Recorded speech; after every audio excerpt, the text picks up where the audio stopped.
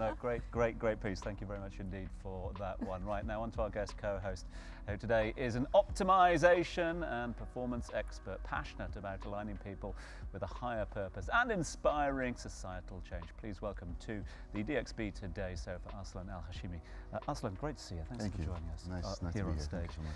Listen, let's talk the traits. It's interesting, isn't it? That little chat before, and all three of us got into the world of media, got into the world of presenting, etc. You know, a lot of people say, oh, well, how do you do it? How do you speak to people on air? How do you speak to people in live environments, etc.? When it comes to the skill sets that you see in ultra high performance, not to say that any three of we are ultra high, that's for sure, but when it comes to great achievers, I mean, are there sort of innate traits? Are there innate abilities that they have over other people or not? I think most of it is nurture versus nature. Okay. I mean, of course, your DNA and all of that plays your role, and but most of it is how you were brought up. And most of the research shows that from the age of 0 to 7, your personality is locked to who you are, and that kind of development leads you to become a high achiever or not. So like have that personality trait. If you often hear, don't you, kids at school, in school classes, and teachers might call them dreamers or daydreamers or whatever. That might just be that their concentration is elsewhere. Yes. Can you train yourself out of that? Can you train yourself to be a better concentrator? Of course, yeah. I mean, until very recently, the science of neuroplasticity has led us to believe that you can rewire your neurons, meaning that the way you were brought up and the way who you are as a personality can change by doing certain practices or certain modalities, or, you know, one of the things that says that can change your mind, who you are, is a certain amount of hours of practice, and then you can kind of really switch who you are. But also there are other things like meditation, yoga, hypnosis, NLP, that can fast track that change if you know what you're doing and use it wisely. Let's put it that way.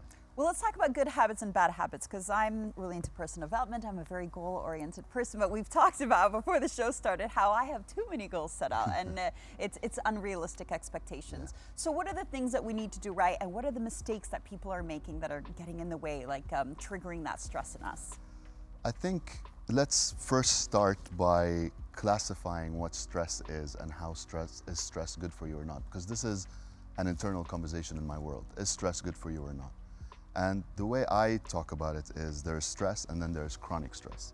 Stress is what you can use to your advantage, and chronic stress is prolonged amount of stress that can lead to disorders and dysfunction within the body and in the mind. A debilitating amount. Yes, right. yes. So what you want as a high achiever like yourself, because that's a trait of a high achiever, they want to start so many projects, they can't finish most of them, they want to do a lot of things, but that's part of your personality. Right? And if we're not talking about changing your personality, we're talking about how can you have certain practices within your life that will get you to harness your personality. So some of them will be learn how to start certain projects and finish them, right? And have the focus and the discipline to kind of focus on one project and finish them. But if you want to start multiple projects, have a definite timeline and strategy and plan to kind of achieve it.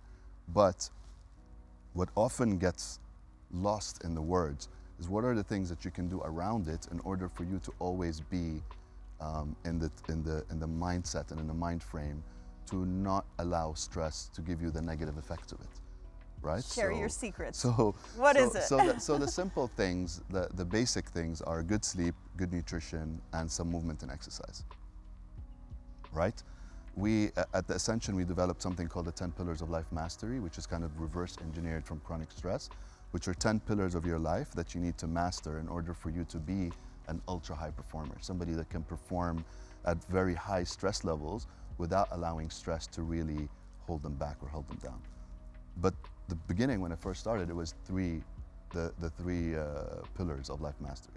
And those were the ones I was saying: nutrition, movement and exercise, and sleep. Sleep and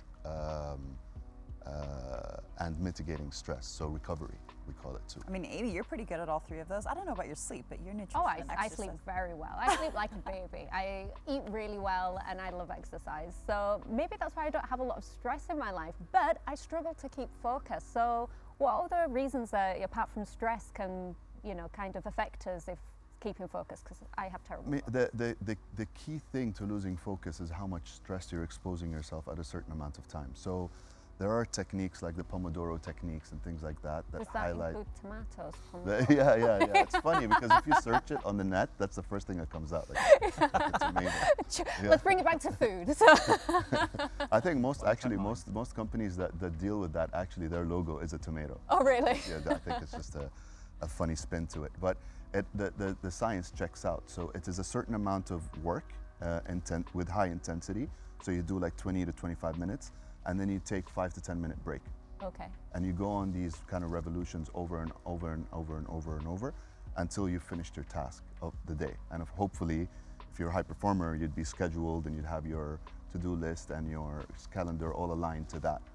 When you perform that way, in anything actually in life, you can actually really optimize this going into stress and out of stress and into stress and out of stress. Because chronic stress is being subjected to stress for a prolonged amount of time without a break.